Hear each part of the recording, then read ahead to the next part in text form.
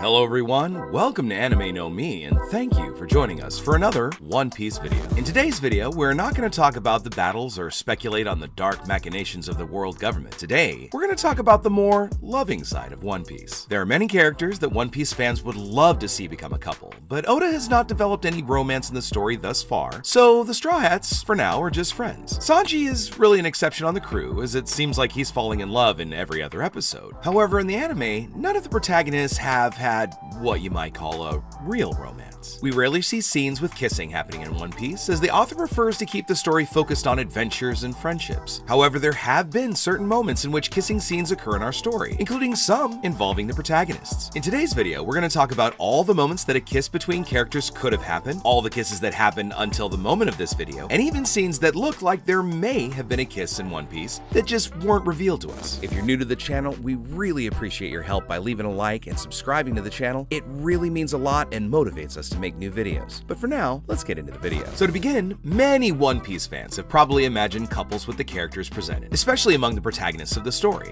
And there are several couples that have already been created by fans. But really, none of the crew has ever shown any feelings other than friendship towards each other, as One Piece characters hardly ever show romantic feelings for other characters. But in some specific scenes, there have been kisses between the characters, kisses in which they may not have a lot of meaning, or even represent a passion that could happen in the future, or at least that's what some of the fans of the story believe. Even though the author of One Piece has already revealed that he does not intend to create a romance in the story, it really doesn't rule out the possibility that he could change his mind in the future. It's even possible that Oda could end up creating couples that have children, and who knows, he may even start a new generation of pirates that can travel in search of all new adventures. Now we know that in many animes this happens. At no point in the story is the manga focused on romance, but at the end of the story, the author decides to form couples between the characters, especially between the protagonists. So let's talk about some specific moments in which kisses occurred between the characters, remembering that in some cases I'll talk about, some fans might say it happened, but a kiss may not have actually happened. After all, due to camera position at certain moments and the expressions that the characters show, we never really know if it happened. And if this is the case, everyone may have their own interpretation of what happened. So let's talk about each of these scenes. Starting with the first kiss shown in One Piece. It happened during the story of Thriller Bark, where Luffy and the Straw Hats go to Thriller Bark to defeat Moria and retrieve the shadows that were taken by it. During episode 365, Absalom takes Nami hostage and doesn't let her escape. He then goes on to say that he would marry her, making her his wife. Next, we see him take her to a ceremony where he said it was going to be their wedding. Now, at a certain moment, Absalom goes towards Nami's face to kiss our favorite navigator, but at the moment he goes to kiss Nami, Hilden appears flying quickly towards Absalom. Now, Hilden was looking to get information from Absalom, but at the time he arrives, Absalom was moving towards Nami to give her a kiss. So Absalom and Hilden's face collide, causing them to kiss accidentally. Now, another kiss that took place during this very same arc, more specifically in episode 367, Lola comes to save Nami from marrying Absalom. Nami, along with Lola, team up and manage to defeat Absalom together, and we see that Lola starts kissing Absalom after defeating him. Meanwhile, she tells Nami to run away as she would distract Absalom to give her time to escape and find her companions. But actually, she probably wanted to keep kissing him as she had waited so long for that moment. The next encounter we're going to discuss is a possible kiss that happened during the Dressrosa arc. The kiss takes place in episode 632, which takes place before Doflamingo creates his birdcage to destroy the city and crush all the citizens of the city. The scene begins with Sanji chasing after Zoro, who was looking around for his sword that had been stolen. While in pursuit of Zoro, Sanji is suddenly distracted by Violet, who'd been running away from guards that were chasing her. Upon seeing Sanji, she seizes an opportunity to hide from the guards by hugging Sanji, and during that embrace, there could have been a possible kiss. Now, the kiss is quite possible because Sanji's expression is one of surprise, so it could mean that it actually happened. The next kiss that we'll discuss occurred in One Piece episode number 693,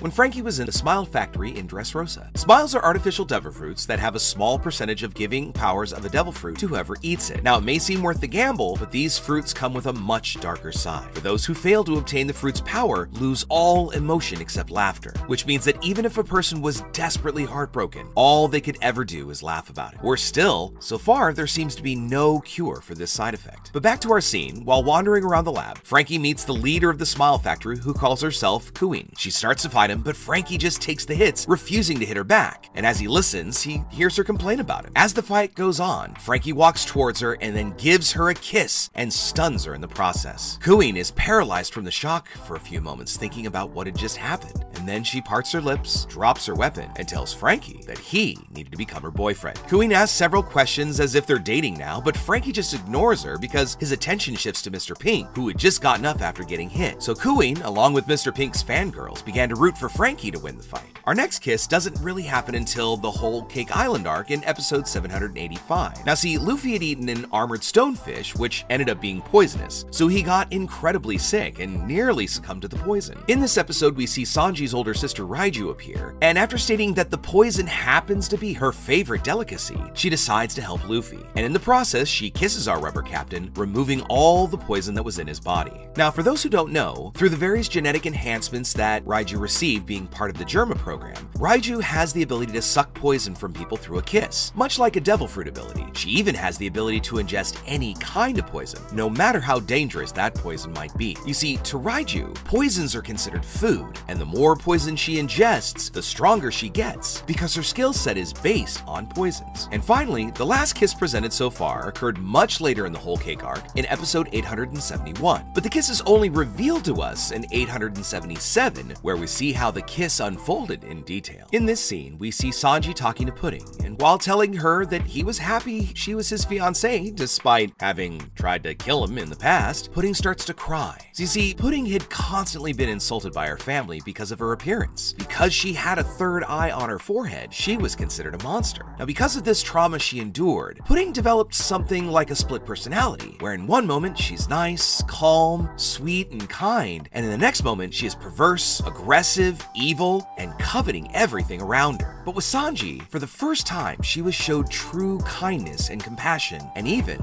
love. So then, touched by his words, she takes the cigarette out of Sanji's mouth and kisses him. Unfortunately, this momentary bliss ends in a tragic twist, when Pudding uses her devil fruit to remove the memories of the kiss from Sanji's mind, so he wouldn't remember what happened. Because even if Pudding really loved him, she still had to complete the plan. She had to marry him and then immediately take the life of Sanji's family. But as we know, her love for Sanji was so great that she wasn't able to take his life. So during the end of the Whole Cake Island arc, Pudding went on to help Sanji escape the island.